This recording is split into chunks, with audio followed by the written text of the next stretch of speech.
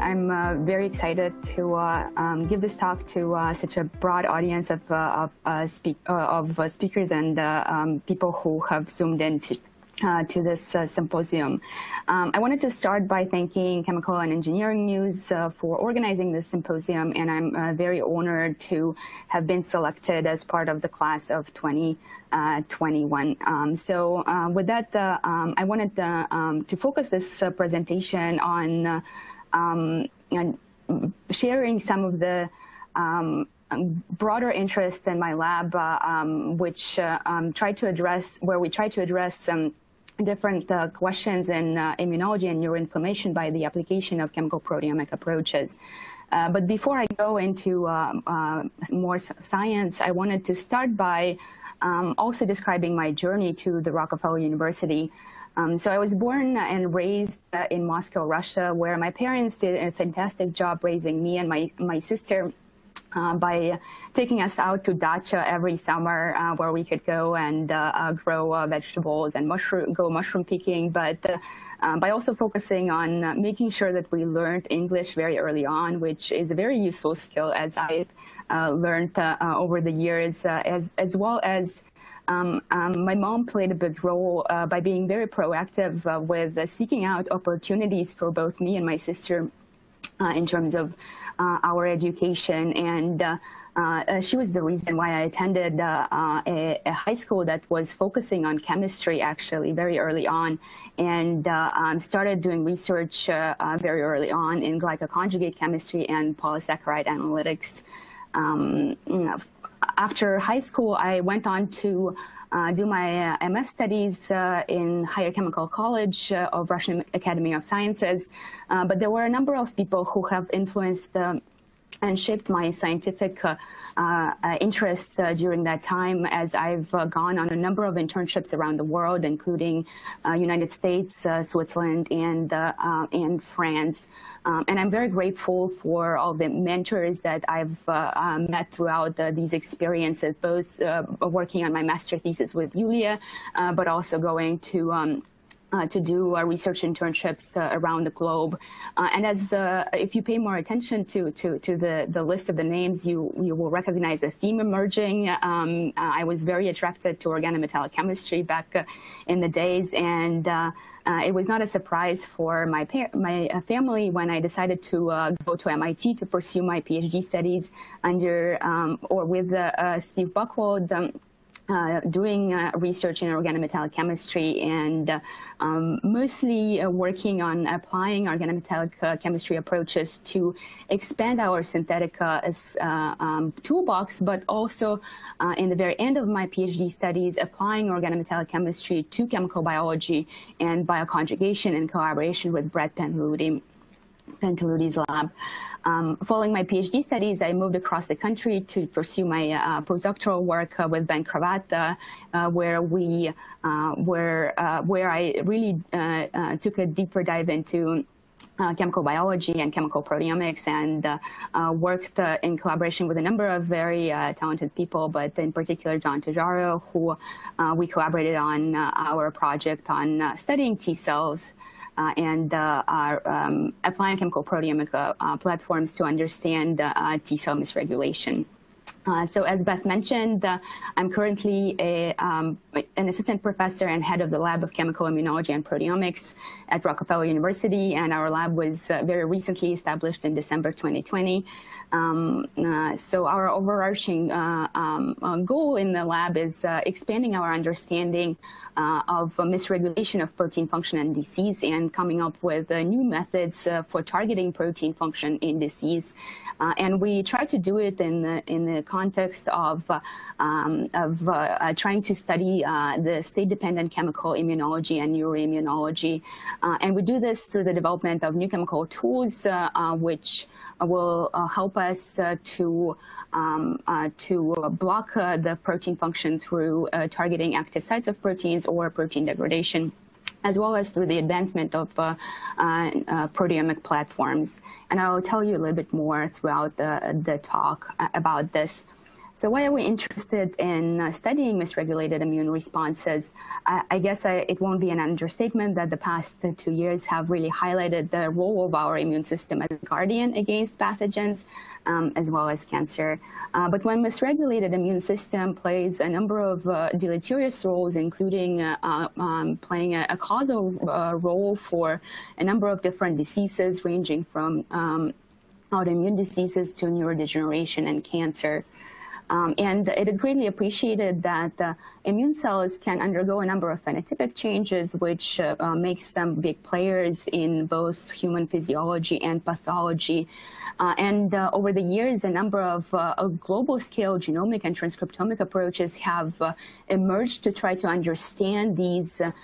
changes on a more molecular level, and oftentimes generating unique signatures for misregulated cell states in specific pathologic conditions, which led to identification of a number of not just genes, misregulated genes, but also proteins that change in expression under different pathologic states. However, it is very important to note that molecular events that lead to functional changes often don't involve changes in gene or protein abundance, and therefore methods for gaining a better molecular level understanding of these post-translational changes are very important. So as I already mentioned, immune cells undergo a number of phenotypic changes, and a lot of times these phenotypic changes are associated with biochemical changes, and these have been studied extensively over the years, and a number of these changes don't really also go in hand with the gene expression changes and require additional methods for studying them. And furthermore, how these biochemical changes correspond to molecular level changes, as I already mentioned, is poorly understood. And our lab wants to develop platforms to be able to assess these molecular level changes to gain new insights into biology, but also to identify new targets that can be specifically targeted in a cell. So basically, the question that we are asking in the lab, and that I started asking when I was a postdoc in Ben Cravat's group, is can we use these nucleophilic amino acid residues such as cysteine and lysine as sensors of these biochemical changes during immune cell misregulation or activation, for example?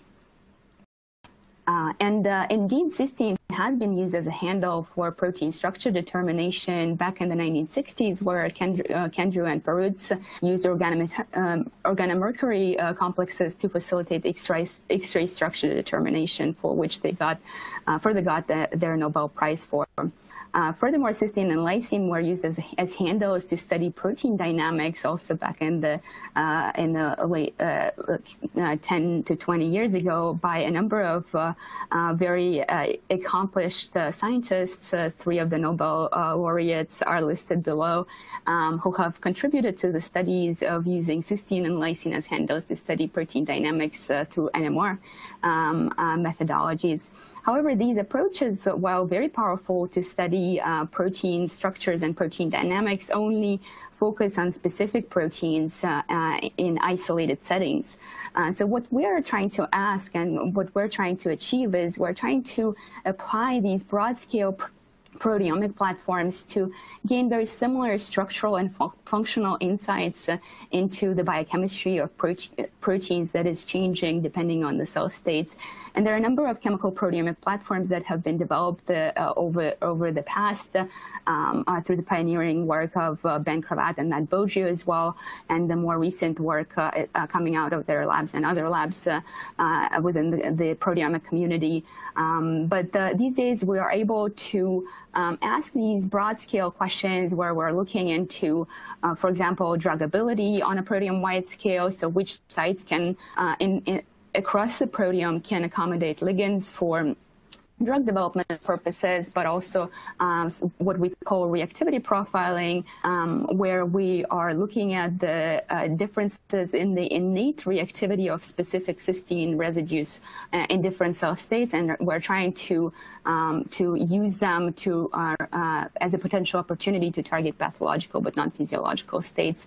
And just a little bit in more detail, when we're using the reactivity profiling platforms, we're looking at the reactivity of specific sites and proteins in cells in different states, and we're looking at the differential reactivity with the broadly reactive iodoacetaminide probes or other probes for lysine targeting. And we're hoping to use this as an unbiased tool for discovery of biochemical changes in cells. And indeed, we were able to highlight this in the case of T-cell activation, where the T-cells showed a number of proteins showed increased reactivity of specific cysteines involved in redox regulation, likely reflecting on a higher reducing potential of activated T-cells. And I just wanted to also show this example where we're finding sites that are changing in reactivity that are close to cofactor or metabolite binding sites. Serving as kind of handouts to read out the biochemical changes within the cells. As I already mentioned, another approach that we're using is this so-called druggability or Gainability profiling approach, which allows us, through the use of so-called small molecule scout fragments, to interrogate the whole proteome on the ability of specific residues to accommodate the cysteine electrophiles for future drug development purposes. And indeed, the covalent electrophiles possess a number of benefits for drug development purposes. This approach allows us to read out thousands of sites in a single proteomic experiment. And we applied this approach to studying T-cell activation and identified over 3,000 sites that can, in theory, be targeted with small molecule covalent electrophiles, including sites on the proteins which are typically considered harder to drug proteins, such as adaptive proteins and transcription factors. And I'm also showing you one target that highlights the importance of applying these methods to different cells in different cell states, because we also identified a number of sites that can be targeted with small molecule covalent electrophiles in checkpoint receptors, which were only quantified in the activated T cells versus the quiescent T cells. So what do we do to advance these ligands to more elaborated probes? We usually try to come up with function-first approaches to be able to screen more advanced libraries of compounds with covalent electrophilic warheads. And one of the approaches is shown here, where we use the assay for inhibitors of T-cell activation, and we realize that this approach allows us to identify ligands with unique pharmacology, where 3 out of the 4 compounds that we were following up on showed their mechanism of action to involve degradation of their respective targets from different protein classes. And most interestingly, the degradation of the proteins was actually state dependent. And a very good example of it is this ITK degrader that I'll briefly go into this story. So we are interested in this series of stereoisomeric probes that we started studying them in collaboration with Professor Schreiber's lab. And the reason why we are interested in it is because having sets of these stereoisomeric probes allows us to streamline the mechanism of action studies, as well as target-focused studies for understanding the roles of specific targets as they serve, as they provide built-in structure-activity relationship within the library design. So indeed, we found a set of 4 compounds where only one compound, only one stereoisomer showed inhibition of T-cell activation. And looking at the targets of the compounds, we were able to identify a limited set of targets that were specific for the active compound. But I wanted to just highlight that we also believe that being able to do chemical proteomic profiling on these stereoisomers also allows us to pick up compounds that specifically target their protein targets in a stereoselective manner, which allows us to start additional programs into looking into the function of those proteins and the inhibition of those sites. So going back to the targets of the active compounds, we also identified ITK and other immune relevant kinase to be another target of these compounds. But in this case, we didn't see this site to be engaged of ITK because we don't see this peptide in our proteomic experiments. But we saw state-dependent degradation of ITK in our whole proteome and enriched proteomics experiments. And here I'm just showing you the stereoselective degradation of ITK. And what's very interesting to us is that the more studies we do and the more compounds that we uncover to